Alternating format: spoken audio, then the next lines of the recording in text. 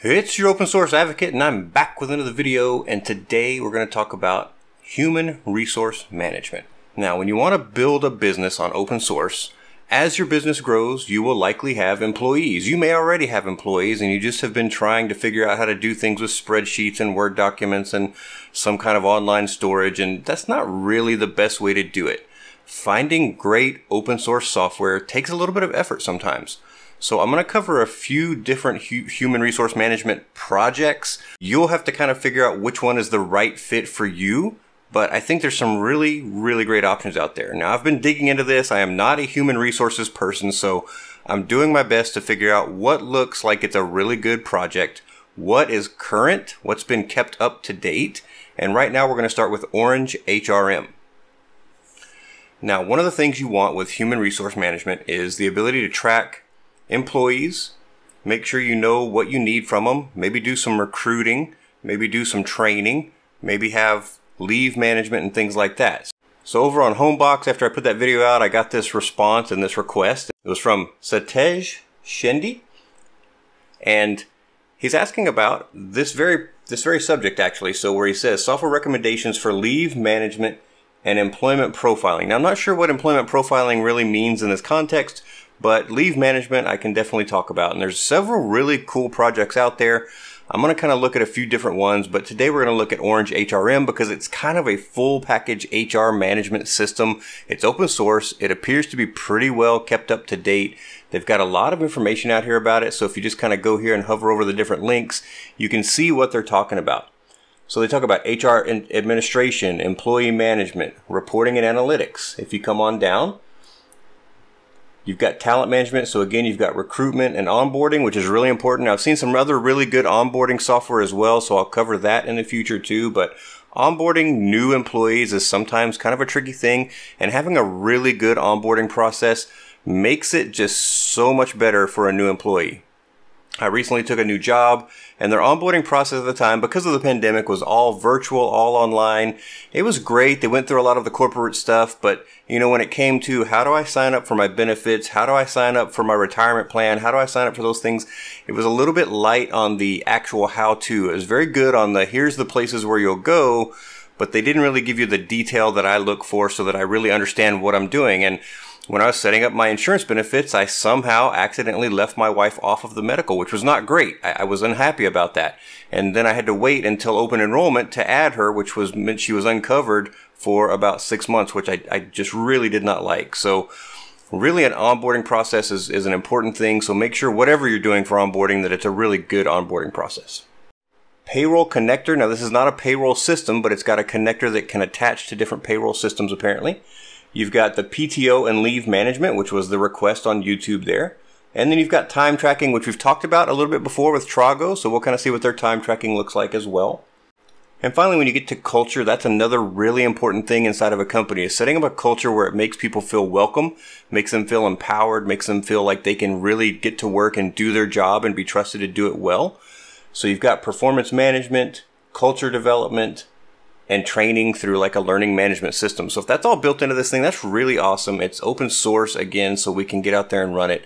So when we jump over here to the GitHub page, you can see 2 months was the last time somebody made an update, but that's pretty recent, 3 months. Then you've got like 5 years, but maybe this is just something that didn't need to be updated much. So when you really look at this, you see that there's some fairly recent updates, which means that this is probably being kept up to date pretty well, which is awesome. Now they've got a lot of information. They've got the starter application, and really, they give you some different ways to do this. So you can install it on Linux, and if you go read these directions, it's a very manual process. But if you like to install things straight on the metal, then this is something you can try. You can install this on Windows. They have instructions for that as well. They have the HRM starter installation guide and then updates guide. So if you want to go here, they've got this starter installation guide, and they tell you, hey, go download this file and we'll help you run through a web installer to get everything set up. But then they say, before you start, you need to have Apache HTTP server 2.2 or later, PHP 7.4 or later, MySQL 5.5 or MariaDB 5.5 or later. So they're telling you, you've got to go get all these other things first and install those, then we'll help you get our stuff installed. Then they tell you they want you to use an AMP stack and so on and so forth. And if you're comfortable with these things, jump on it, have at it. But you know me, I love to use Docker. It makes things so much simpler. So there's a great little project out here that just pulls the latest OrangeHRM Docker file and basically helps you get it all set up. So this is what I'm going to use because to me, this is the simpler way to go. Now, this could all blow up in my face and it doesn't work at all. We'll find out. But this is the way that I want to do the installation today. I think it'll be really straightforward, and if we can get everything up and running, that'll be awesome, and you guys will be able to get it up and running and check it out for yourselves. So stick with me, and we're going to get in the installation right after this. I want to say thank you to all of my subscribers and all of my patrons over at Patreon. Seriously, you guys make this so worth it for me to do these videos every week. I really truly enjoy it, and I just can't say thank you enough. If you're enjoying these videos, subscribe. Let YouTube know that I'm doing a good job by subscribing to the channel. Plus, you'll get notified when I have new videos coming out. And finally, if you're enjoying what I'm doing, give it a like. Just click on that thumbs up, and that way YouTube knows that you like it, and they'll pass it along to other people that might enjoy my content as well. I really appreciate it. Thank you again. Let's get started. All right, the first thing I want to do is I want to get onto the server where I want to install OrangeHRM. So I'm just going to open up my server list here in Tabby. It's pretty easy to get servers open. I'm just going to click on the one that I want. It's going to go and it's going to log me into it through SSH, which is awesome. I'll clear this out and I'll make the text a little bit bigger for you guys that are on the mobile devices. So I want to create an actual folder for OrangeHRM. So I'm going to do this command. If you look, I've already got a Docker folder here. And inside that Docker folder, if I do ls./docker, you can see I've got a bunch of application folders that I've already created for different applications that I run right now.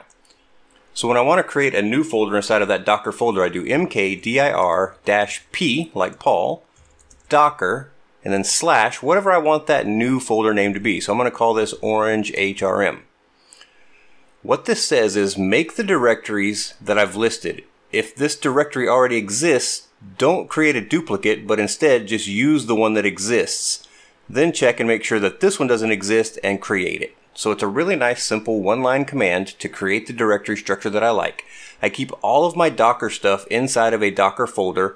Then when I want to back it up, I just zip up the Docker folder and create a backup of it. And I've got it backed up on a different system, and then I can just unzip it and get everything back up and running exactly the way I had it. So I'm going to cd, I'm going to move into that folder. That's what cd means, change directory. So I'm going to go to docker OrangeHRM. And now we're going to create a docker compose.yaml file. So we're going to do nano space docker-compose.yml. That's going to open up in the nano editor.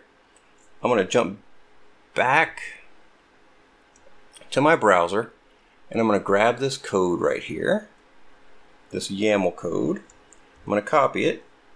I'm going to jump back to my editor here, and I can either right click and pick paste, or you can do Control Shift and V in the terminal on Linux, and it'll paste. Either one, whichever you want. I'm going to get rid of these extra spaces. They're not necessary out there. Now there's a few things we need to change on this. So we're going to go back to the top and kind of go through it one line at a time. He's got extra spaces here I don't think are necessary, so let's just get rid of that. There we go. So we've got service is going to be called OrangeHRM. The image is going to be OrangeHRM/OrangeHRM and its latest. We're going to do restart unless stopped. I like this option. Now you can do restart always, which means if the server reboots, bring this thing back up. Restart unless stopped means if the server reboots and it was running, it's going to bring this back up to running. But if the server reboots and I had stopped it manually, it will not start back up on its own. I have to tell it to start back up because maybe I'm doing some maintenance, maybe I'm changing some things, maybe I'm fixing something, and I don't want this thing to try to start back up right away. I want it to wait until I'm ready. So I like restart unless stopped. Now he's got some ports mapped here. So inside the container is on the right side of the colon. So this is going to be 80 and 443. Very standard ports for HTTP and HTTPS. But on the outside of the container, he's using port 8200 mapped to port 80. So that's great. That means our host needs 8200 to be free, which is fine. And then 8443 for 443. Now, I know I use 8443 on a different application, so I need to change this. So I'm going to change this to 8243 because I don't use that one yet. And since it's pretty close to the 8200, I think that's awesome. But I'm actually going to change this to 8280. And then 8243. Now, if I'm already using 8280, it's going to give me an error and I'll have to come change it. But for now, I think those are both open ports on this host. Next thing he's got is environment variables. So the first one is the HRM database host, which he's got MariaDB. That's great. Now he uses the database user root. I'm going to set this up as my name. I don't want to use root. I don't think that's a very secure way to run things. He's got a really simple HRM password here. I'm going to change this to something kind of long and strong. So I'm going to do 4 words that have nothing to do with each other and a number with some capital letters in them. So let's create that real quick. So let's pick 4 words that don't have anything to do with each other. Let's call this banana. And then we'll pick another word and let's call it ocean. And we're going to put a number there, 8. And let's pick another word, any word that doesn't have anything to do with a banana or an ocean. Let's pick live oak.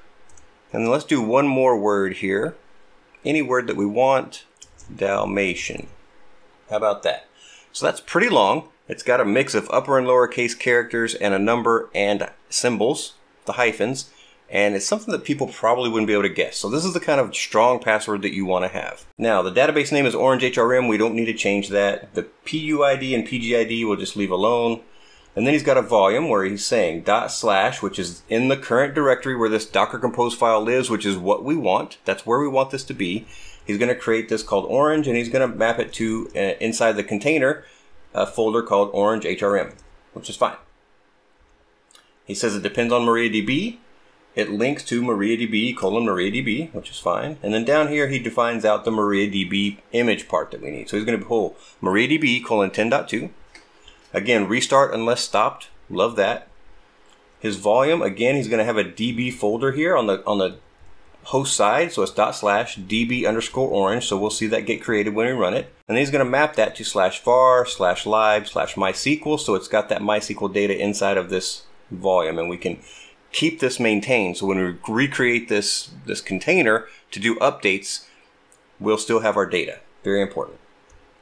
Now, we changed this up above, these 2 values. So we're going to change this to Brian, which is my username up above. And we're going to change this to that password that I created up there. And instead of trying to retype it, I'm just going to go back up and I'm going to copy it. I'm just going to highlight it.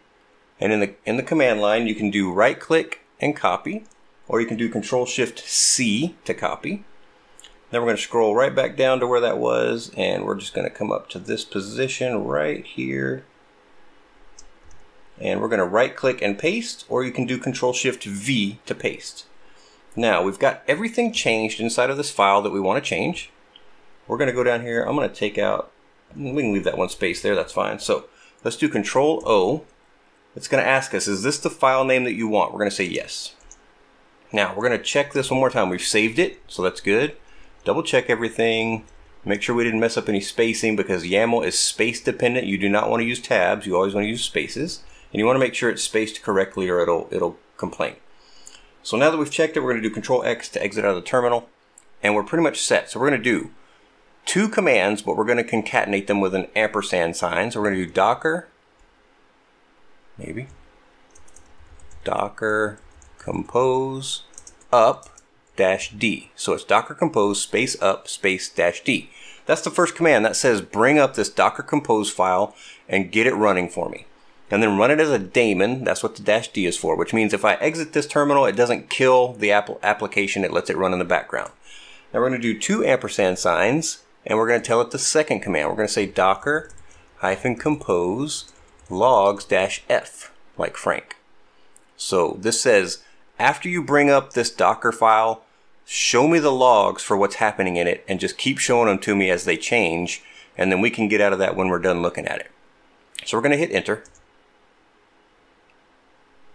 This thing's going to go out and pull down MariaDB first because it's depended on by the other image. Now it's going to go out and pull down that OrangeHRM image. Now we should get 2 done messages. There's one, there's the other, and it's going to start showing us the logs. What we want to watch for in the logs, because it scrolls by pretty fast, you just want to watch for things where it's like error, I couldn't do this, you know, had this problem, ready for connections. It looks like everything worked pretty well, so that's good. So we can just do a Control-C to get out of those logging, that's fine. And we're going to go back to our terminal or to our browser here. We're going to open up a new tab. And we're first just going to go to this by IP. So I'm going to put in the IP of my server. All right, once you go to that IP address, you'll come to a page that says, how do you want to set this up? And we're going to run through this wizard real quick. So we're going to do a fresh install. We're just going to click next. Now, when you start to do an upgrade, you would, of course, pick the upgrade an existing installation. When you hit next, it's going to bring you to the license. It's an Apache, no, it's a GNU version 2 license, so that's good. You're going to come to the bottom, check the box, and then click on next. And here you need to set up the database. So we want to pick that it's an existing database because we've already created it. It's just empty. We're going to put in the root username or the host name, database host name. Yeah, so that needs to be the name of our host in Docker. So we can go back here and we can just do a Docker compose ps command. And I'll make this a little bit bigger text again. So now we're going to type in Docker compose ps. That'll give us the information that we need here, which is this is the name that we want to use. So we're just going to highlight that, right click, copy. We'll go back to the browser and we'll just paste it in right here. The port is correct. Database name is OrangeHRM altogether. The username is root, and we're going to put in that password that we had. So we can go back to our terminal and we can do cat docker compose.yaml, and right here we can copy this and we can go back to the browser and we'll paste it in. We're going to say encrypt the data, and let's just click next. And once you get past that step, now the reason we have to use root is that it's going to use the root user to create a non-root user for OrangeHRM. So it's just asking for that information so it can go in and do the database stuff that it needs to do here in just a second. So we're just going to go ahead and get past this system check. Everything should be good since we're running in Docker. That means they've already got the software that we should have. So we're going to click on next. And it's going to ask for a few pieces of information. So I'm going to put in my organization, but you could put in yours, of course, and you should. Country, I think US is already here. Yes. Now, something funny about their drop downs. If I do this and I don't actually go and find it in the drop down list and click it, it won't take it. It'll act like it's not there.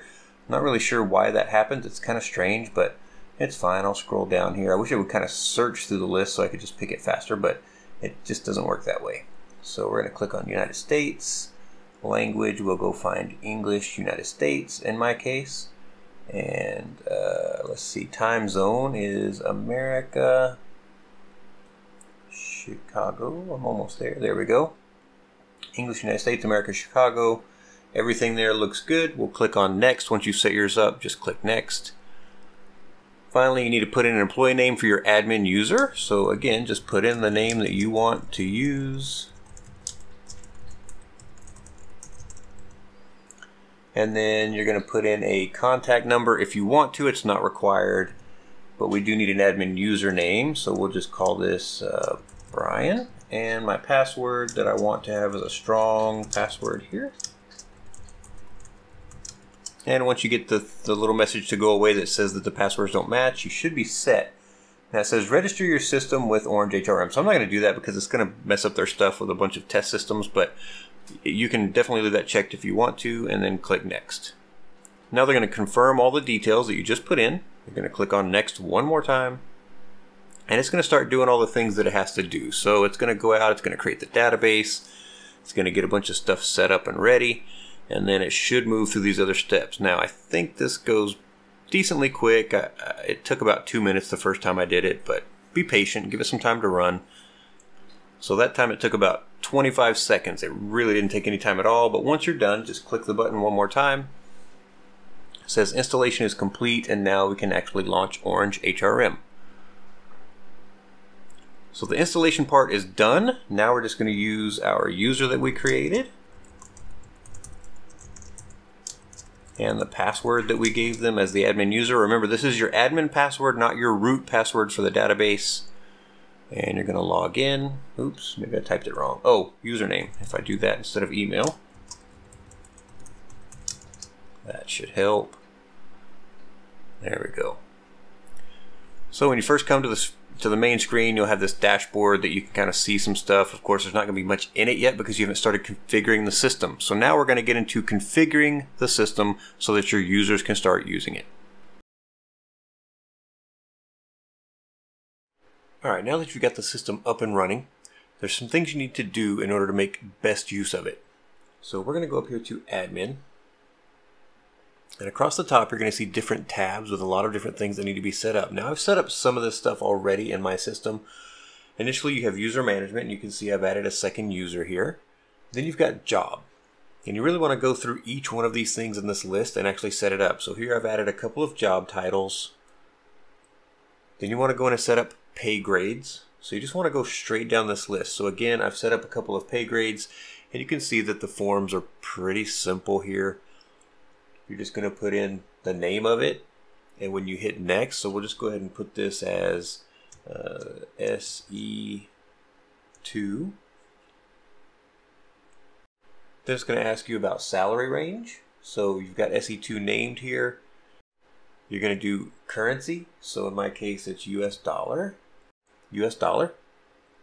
So then you put in the minimum salary, maximum salary you want to provide. So let's just say 125,000 and 150,000, and then you can hit save.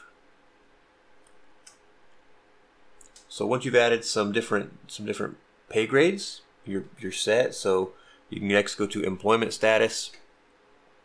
So you want to add a few different types of employment status. So in my case, I just added contract, full-time, part-time, temporary, seasonal. Pretty standard stuff in the US. Job categories is also pretty important, but they have a few already filled out. You can add more. You can delete the ones you don't really need, but they have a few here already filled out, so I was just able to use those. And then work shifts. I went ahead and created a work shift. Just feel free to kind of set up the ones that you think make sense. Maybe it's just a regular weekly kind of thing.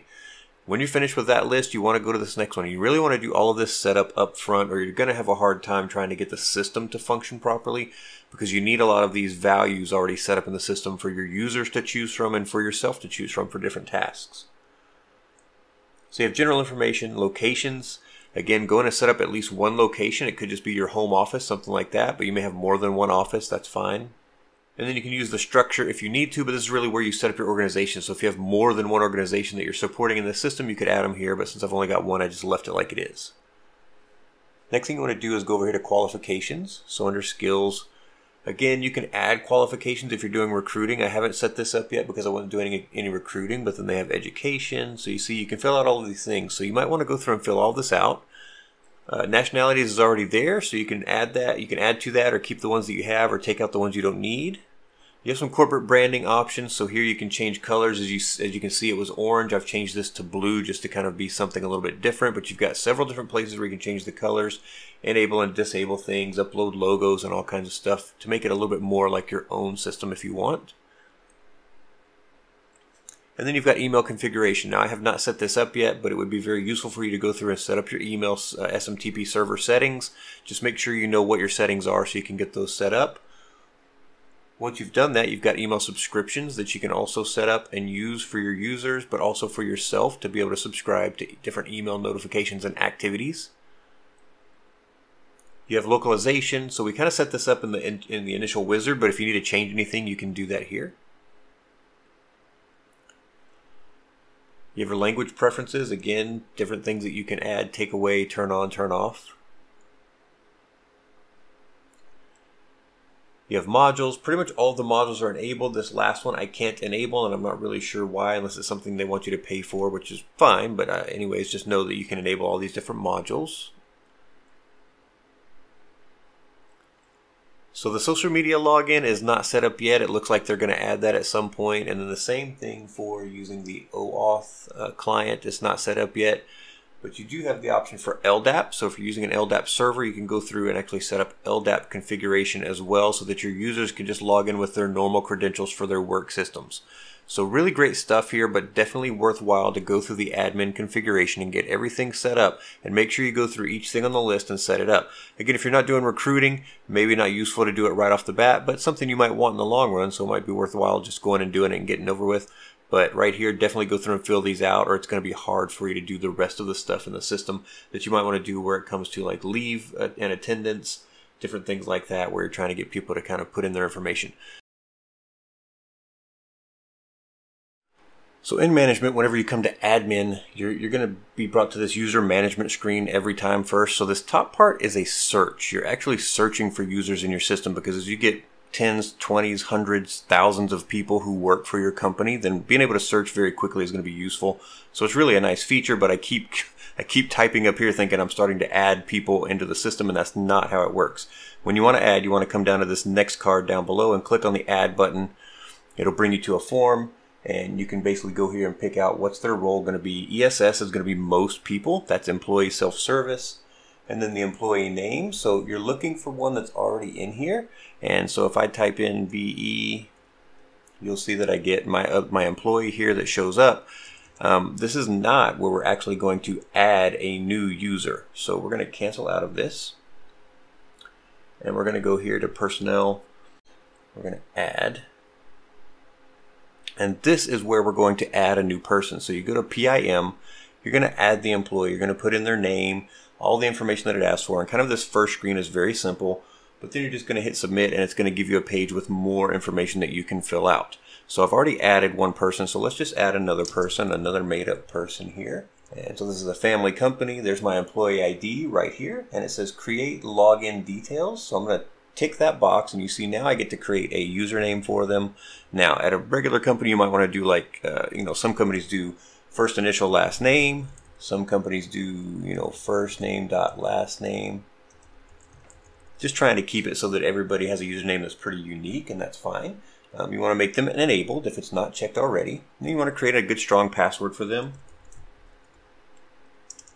And it tells you what the rules are down here at the bottom for your passwords, which is you've got to have a capital letter, a number, and a symbol. And you'll see it says, okay, I'm happy now. Now we've got to retype that. And once you've got them where they're matching, it'll tell you, hey, those match fine. Now we can do save. Once we save that employee, it'll bring us to the form where we can keep going with our edits. So we can put in a driver's license number, and we can put in the license expiration date. So we could put in, you need to follow whatever the mask is for your system, because the localization will determine how your date is laid out. So make sure you follow that. In case of the US, it's month, day, year. That's just kind of how we do it. Let's see. So if we're going to do nationality, that's fine.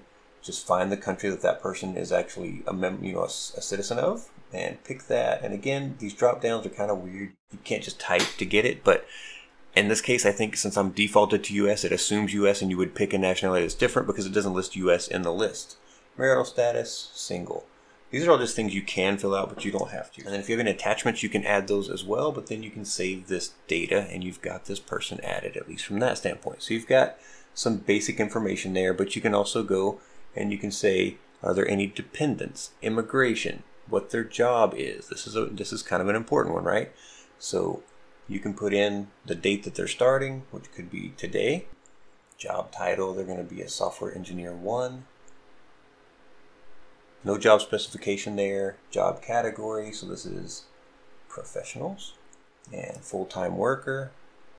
And again, you can include employee contact details if you want to. It's very much up to you, but you can save that. So now we've got some job details for this person. Salary is the next thing you want to go and set up for this person. So make sure you just kind of work down this list as you go. And we're just going to, and the reason they let you add more than one is because you may have people who do one job part of the week and another job the other part of the week, and you're setting up their salary structure based on those jobs. Assign salary component. So that's going to be, here we go. Yeah, so this is going to be SE2, even though it's an SE1 job. That's fine. So again, how often are they going to get paid? Bi-weekly. Currency, in my case, I only have United States dollars, but you would pick if you had more than one. And then here's where you set the amount, and it tells you what the min and the max have to be. If you try to set it below the minimum or above the maximum, it's not going to let you do that. So we're going to start this person at 135,000. And comments, and then include direct deposit details. Again, if you want to do that, you can tick this box, and it will give you, expand those things for you to fill out. If you don't, it's up to you. It depends on how you're going to be paying these folks and where you're going to handle your payment processing from. So I'm going to just hit save. And it always gives you this nice little toast message to let you know, like, hey, you did it, it's saved. So that's pretty nice. Who do they report to? What's the structure for this person's reporting? Do they have qualifications that you need to list, and memberships to anything that you need to list? Again, this is all stuff you can set up in the admin section ahead of time. So now that you've got this person, if you go back to admin and user management, you can scroll down and you can see we've got several different people here now that we've got set up in the system. So we've set up a new user. The next thing we want to do is kind of look at what do we need for leave management. So when you come into leave management, the first thing you're going to be brought to is the leave list. So this is really a search. Again, be aware that these top cards are usually some kind of search with a bunch of filters. So you see these filters, you can change them, you can do whatever you need to, but you're searching for leave requests and things like that. So down here, you can see that I've got someone who's got a leave request, and I've got the ability to approve or reject it. And I'll show you how this gets set up here in just a minute as a different user so that you can see how this got set. But right here inside of your leave list, as long as you haven't filtered it out somehow, you'll have this ability, and when you click on this approve, it's going to go back to them as an approved leave session. But right out of the gate from your leave area as an administrator, you should see this, and as long as you've got people who are your reports, that's who your stuff's going to go to. So back here where we're setting up that new user, we can go into their file here, and we can go down to reports to. So we didn't fill this out a while ago. But as you come in, you've got assigned supervisors. You can add who their supervisor is. But if they have subordinates, you can also add subordinates under this person. So if you're hiring them as a management position, you might want to go ahead and do that here. So since we're going to do this, I'm just going to go ahead and put myself, and it should find me through the search. And then reporting method is direct. You can have direct or indirect reports, and we'll save that. So here in leave, you're going to go to configure. You're going to set up your leave period. So I set this up as December 31st. I don't know why, but it wants to go to like the following year. It's kind of weird, but it catches 2022 even though we're in 2023 and does it till the end of 2023. So that's why I set these two dates. So you just pick from the drop down, pick what you want, and then it kind of sets this current leave period. It's kind of strange that it wants to set it this way to me and it doesn't let us pick a year, but there you have it. That's kind of how you need to do it. Once you've set up that leave period, then you go down to leave types. So in here, I added a few different leave types. I added family medical, I added sick leave, and I added vacation. But when I was adding them, I'll kind of show you what this looks like. It says vacation, and then is entitlement situational. So if you click on this, you'll get a little bit more information. But what this means is like maybe it's maternity leave, jury duty leave, those things where really the person is entitled to do that by law. So you need to make sure that you're checking those things for yes or no, because if it's a yes, you really can't say no to it. It's probably illegal to decline that type of request. So just be aware of that. But in this case, it's just vacation. So I hit no, and I'm going to hit save, and there we go. So we've got the vacation types set. On this page here where it says work week, you can set up what your work week looks like. So you may have the 5-day work week. A lot of places are going to a 4-day work week. So we can say non-working day for Friday. So people have Friday, Saturday, and Sunday off, which is nice. And then you can also set up different types of days for holidays. So very important to put that in for your country as well.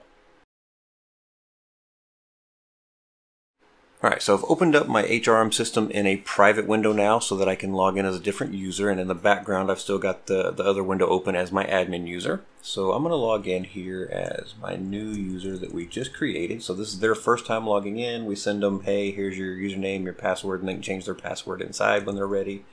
And hopefully they put in their password correctly, and it'll log them in. And this is what they see when they first get in. So you notice they don't have admin over here because they're not set up as an admin. They're set up as an employee self-service user. So to give an employee a certain type of leave, you can do this differently for different employees because sometimes companies have a policy that says if you've been here 5 years, you get more time off. If you've been here 10 years, you get even more time off. So when you have a new employee, you want to set them up with the basic time off maybe. So we're going to go look for our employee. We're going to select what she gets. So we'll set up vacation first. This is the leave period, and then here's the entitlement. Now this is in days, not in hours. So we're going to say that you get 10 days of vacation. We're going to save that. So now we can see that she's got vacation. So we're going to go back here. We're going to add another one. We're going to do the same thing. We're going to pick that employee. So you can tell that the group adding is going to be much quicker, but it's something you have to do when you onboard new people. All right, now that that's set up, we'll go to our dashboard. We're going to go back to our employee here. And you can see that it looks very similar. But we're going to go to leave for the employee. And I say, you know what? I want to request leave. So I'm going to go here and I'm going to say apply. So she has all these different options. She's going to pick vacation. And she has 10 days of balance. So we're going to just pick a day here. Not February, we want March 17th to March 17th. And it lets you choose half day morning, half day afternoon, specified time, or full day, which is already selected. And we can just put in right here what's going on. And so I marked it where there's no working days on Friday. So we're going to say the 16th. There we go. That was my fault. But it did tell me, hey, they didn't mark any working days. We submit. They get a green check mark that says you've applied for leave, which is great. And if I go back as the supervisor now, I have 2 leave requests to approve. So again, I can jump here. I can see the 2 different leave requests. And I can say, you know what? You're approved. You're approved as well. So I've got all these people who now have leave. So if we go back and look at the employees dashboard, if they go to leave, they can cancel their leave, but they can also see that their leave is ready to go. So you've got a nice leave approval flow process. It makes it very easy for the employee to go and request leave. It makes it easy for you to approve that leave or deny that leave and give feedback if you want them to request it in a different way or if they did something incorrectly. Very great. I think this is an awesome system. It's very simple to use. So there's leave requests. It's your open source advocate, and I'm back, and I've set up a store with a little bit of merchandise. I love being your open source advocate, but I want you guys to be the open source advocates with me. So if you want to, get out there and get some of this stuff. And if you do, let me know what you think of it. Thank you for subscribing. There you have it. That's OrangeHRM for your human resource management needs. It's open source. It's really awesome, and I have just scratched the surface of what you can do with this software. So definitely go set it up. Try it out for yourself, see what you can do with it. I hope you enjoyed this. If you did, like, subscribe, tell your friends about it so they can come along on the open source journey with us, and I'll talk to you next time.